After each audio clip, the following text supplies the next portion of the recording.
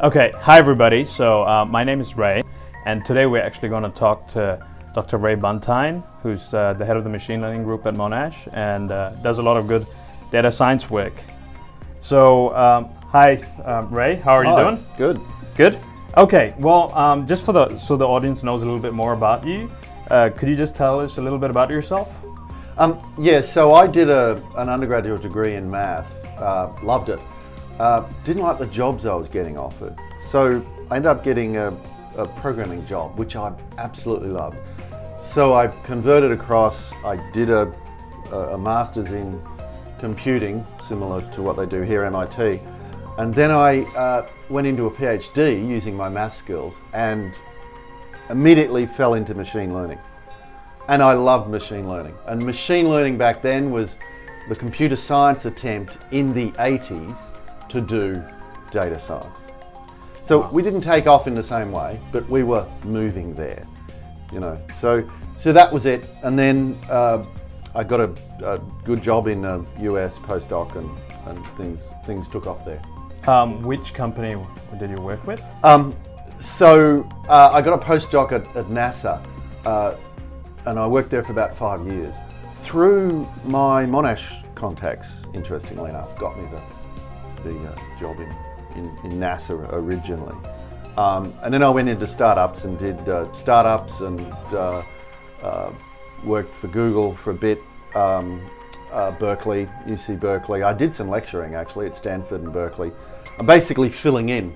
So when there weren't many AI faculty at the time, and they'd go off for a sabbatical and they'd ask us to come in and do the lectures for them. So that was a lot of fun. So I got a lot of very famous students out there now who are my ex-Stanford. Sounds like a very good network to have. Yeah. Okay, so we are actually quite a bit, we're interested in smart cities, right? So I am curious to know, what are your thoughts on how data science or AI is relevant to smart cities? So cities, that's where most people live these days. They're massive and people are trying to make them work in a better way. And what is a city? It's food, transport, power, education, health. It's all of those things.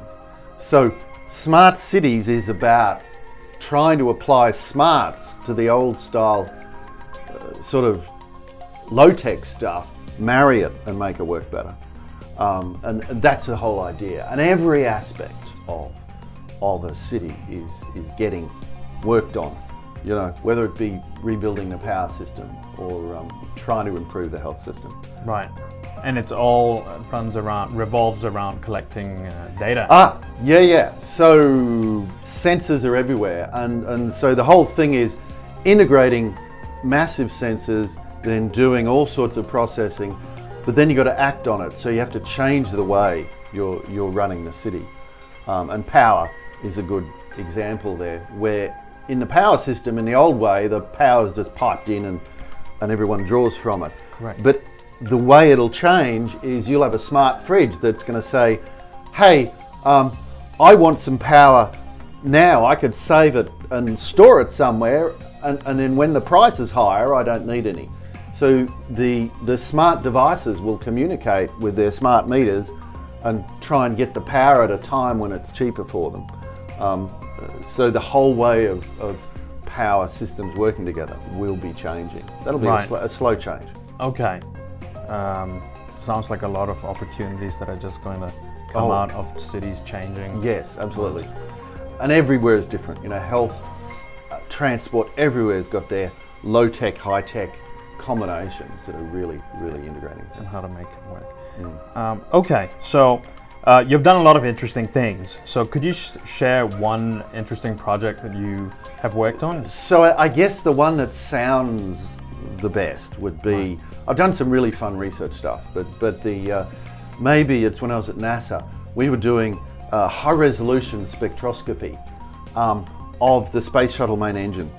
And the idea is, if a hydrogen burning motor is outputting metal, maybe there's a problem. Because all it's supposed to output is water. You know, it burns hydrogen and combines it with oxygen, and there's water coming out. So why is there metal? So we had at the time the highest resolution spectroscopy there was. Now you can do it much better, but and we'd analyse the metal coming out, and we'd try and estimate what sort of metal was causing that. So that went for a while, and so I'd go out to the Marshall Space Centre in Birmingham, where we'd watch the test firings of the shuttle, and then we'd have these fancy instruments, and then we'd do all sorts of analysis. It was a lot of fun. But unfortunately, the space shuttle main engines were kind of shut down they stopped the development on them sometime afterwards, so we never got to field that particular idea. So, but right. it was very interesting and really leading edge. Yeah, and it sounds like you're using data science and all of this. Absolutely, as well. really Right. introduced me to the power of instrumentation. Yeah, and this was 20 years ago, right? Maybe 30 years ago, no, 80, 95. Oh, wow. So we have a data science guru here with us, just so you know. Okay, so for the next question, so for students, and I would probably focus on the pre-university students. Right. Like, what sort of coursework do you think that they should be focused on to get involved with the smart city? So I've tech? very strongly, I think, first off, you've got to have your general science, because it's all going to be science of some kind. You've got to do math. Now, that doesn't mean you have to be good at math or you have to be wanting to be an engineer, but you've got to get the math done at the high school level, you know? So you've got to have enough of it so you can cope with the bits of math that will come on, because whatever it is, there's going to be some related stuff. And the other thing is, and I'm not sure the Australian system's figured this out yet, is programming. And right now, I'm not really sure, I haven't studied the best way for a student to learn programming, but you're going to have to learn programming. And the sooner you learn it, you know, the better off you are, because really it's not that complex. Really, if you're a smart-ish, you don't have to be Brilliant. top 1%. Right. If you're top 20%, you can be a great programmer. And the younger you learn, the better. And it's not that complex. It really isn't. So you just need the right kind of educational tools. Right. Yeah. So ultimately, it's a combination of math and basic programming skills. Very basic, but start getting used to it. Yeah. Okay. So how do you think students who are interested in smart cities and they understand its impact on the future, how do you think they could get exposed to IoT or smart city technology? So we did talk about this beforehand, and what the community has been building is the Raspberry Pi and these little IoT devices. The idea is you don't want this big laptop. That's not the thing that's going to be out there collecting data. It's going to be a little micro device that is going to be a self-contained computer. In fact, they are a self-contained computer, and you know, hackers go in and hack the video cams on a street side and make it do stuff. They can actually turn it into an email spammer virtually if they wanted to. So, but you want to learn to play with these little things, and we're getting all these sensors now as well. So there's actually a lot you can do, and most of the computing world has put their cool technology down onto these little devices now. You've got a little thing this big that's a complete computer. Right. And you know, you just plug in, it might have 3 little USB ports on it, you just plug in your keyboard and that's it, you've got a full computer there. They're amazing. And all the good operating systems and a lot of the good software there. And they're very well integrated. They've got to be, they're edge computing devices, which means they've got to be good at simple processing and then passing some results and some sensor data back to the main system. That's what it's all right. about. And yeah, I think smart cities, a lot of the functions revolve around collecting data from sensors. Absolutely, so that would be a good place to start. So are there any smart city initiatives by Monash is getting involved with? So, well, the big thing actually is Monash is starting what's called the Data Futures Institute, which is it's sort of an umbrella organisation that's going to be steering data science, artificial intelligence as a group at Monash. And one of their main areas is sustainability, which overlaps well with smart cities, of course. But you've got, the architectural folks, the medical folks. So in medicine, one of their big things is to support the home health, right? So a great thing to do, it's good for everyone, is once you've had your life-saving operation or whatever it is, and they've got you stable, they need to get you home where you can be with your cat, in your garden, pottering around. That's how you get healthy. So they want to send you home, and what do? You have some smart devices. You've got a tablet, and you can talk to the nursing staff. So that kind of health initiative is big at Monash. But there's health, there's architecture, there's the art folks building great new devices, and there's the data science folks themselves, and the security folks, of course, the blockchain. Right. Initiative. Cyber security is massive for smart cities, really critical. So when does this Data Futures Institute kick off? God, I hope I haven't jumped the gun, but it's just been approved. So like maybe another year. It should start like 2020 or something. Yeah. Okay, that's something to pay attention to. So yes, you did mention the blockchain tech, and that alludes to the next question. So do you think there's an intersection that will help between blockchain tech, artificial intelligence, data science, and IoT? Or? So what do you call it? Digital. So blockchain is a distributed ledger tech. Distributed ledger, yeah. So think of a chain of evidence. The police, when they're investigating something, they like to secure this chain of evidence and know where this item has been. So blockchain is where you can verify each step of the way. And the best application I can think of is trying to avoid deep fakes in videos or photos.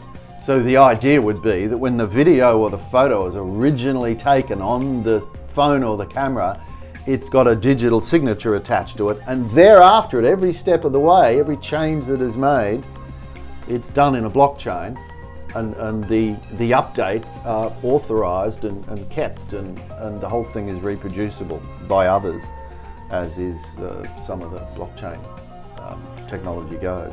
So, but that's going to happen with everything, and it's going to take the world a way to catch up. So some legal processes, some government processing. People are talking about having, the many steps of government where you're trying to get approval for something. They're saying maybe we can put those approval steps into blockchain.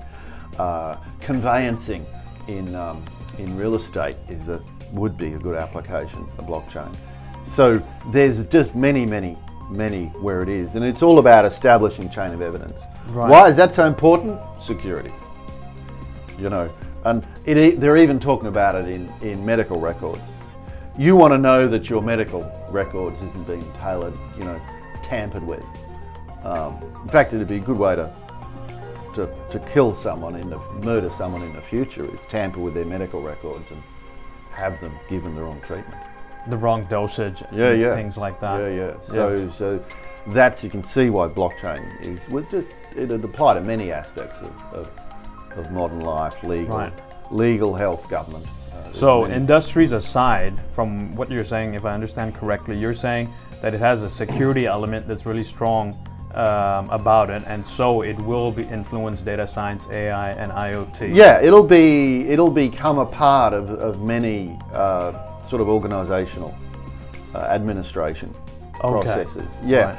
But these things take a while. 10 years? Yeah. Think of Uber and taxis, right? The Uber is directly conflicting with the taxi business, and that's the old tech, and the new tech of the Uber. And how does that change? And how do you transition? Yeah. How do you transition? Right. And these things can't come in slowly. Can't come in quickly. It's got to be. Right. And so for someone who's new to this whole area of tech, it's good to get involved, because it's being worked on as we speak. So. It is, yeah, Right. yeah. So, you know, an example is in data science and medicine. You know, the big professors, the guys with the suits and the grey hair who are head of the hospitals, they're not familiar with data science, but the new guys coming up, they're 30, they're young, they're all getting into it and having, you know, reading groups and sessions, and they're really understanding this stuff.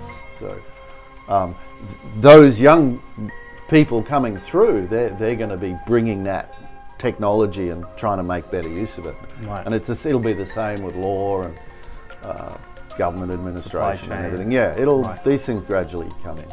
So this Banking, same thing. yeah, that's actually happening in a big way right now. Yeah. This paradigm shift is actually going to provide a lot of opportunity for young people to shine. Yeah, If that's yeah, what I yeah, understand, yeah. Well, the sort of the handover of Things. it's interesting. Okay, and so we're talking about artificial intelligence quite a bit. So do you think, do you have any opinion on safety issues around it? Well, I'm no expert here, but it is the case that there are huge potential for problems, of course.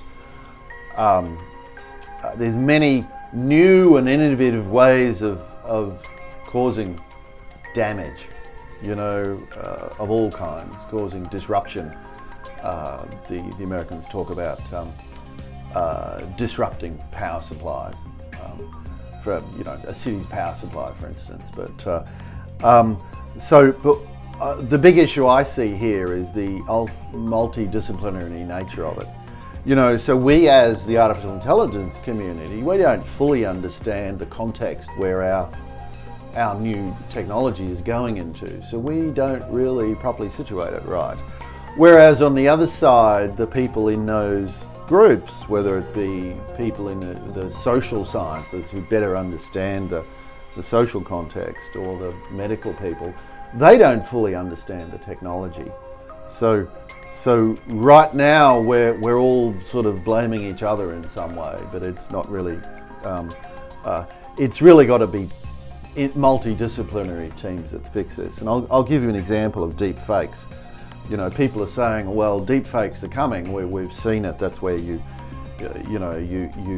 have a politician say things completely against what they believe. You generate that, but you see, deep fakes we can help fix with, say, all sorts of ways of doing it. You know, there's we've already talked about blockchain, that giving you chain of evidence. That's one way of helping to overcome it. But there's all sorts of other ways. But it's got to be a combined technology and sort of combined solution. You know, so it can't be something where lawyers come in and say, "Oh, deep fakes are illegal." That's not going to solve your problem. Right. Yeah, so yeah. I think it's just better to have dialogue groups, or to absolutely have round tables to discuss these issues. So I see some naive things on all sides, but you know, we have to come together. And I'm sure the Data Futures Institute will have an element of that about it. Okay. And now we're on to the last question, Ray. So what do you have any idea of what sort of job you could envision coming out of all these disruptions and innovation in tech? Yes. So the nature of jobs is changing. You know. So I mean, my nephew is working he's helping build wind farms. You know, so he's wandering around Australia as an engineer doing that. But I imagine it's going to be this transition, and you come in, you want to have make sure you're, the main thing is you have to be adaptable. You know, you have to be able to learn new things on the job and read and pick up new things. But there'll be transitions of jobs. In many areas, things can't change too quickly, health or power, or in those areas. It's going to be a gradual change, and you have to come in with some different skills and be part of changing that. But there are some big changes.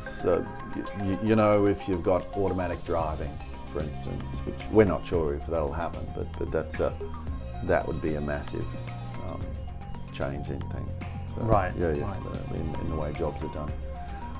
But I just imagine you're gonna have to, there will be constant change now as jobs evolve, and we see that in say the solar energy area, where there's new things people have to do, installation, so new things people are doing all the time. Right. Yeah. So I guess with this evolution in tech, as long as you can adapt and learn new things, you're gonna keep getting jobs, and there's nothing to worry about. You know, to a degree, a plumber's still a plumber, you know, an electrician's still an electrician. So there'll be new things they have to do. Like a mechanic, you know, a mechanic now has a device that they plug into the car and it diagnostics. Right. So the things they're using to do their job will change, but they'll still have a lot of the old ideas, because water pipes are water pipes. That technology ain't gonna change. Right. So we have a very positive outlook on things. Dr. Wray Buntine, thanks for your time. All right. And we will see what you'll do next. Thanks. Okay, thank you, bye. Bye.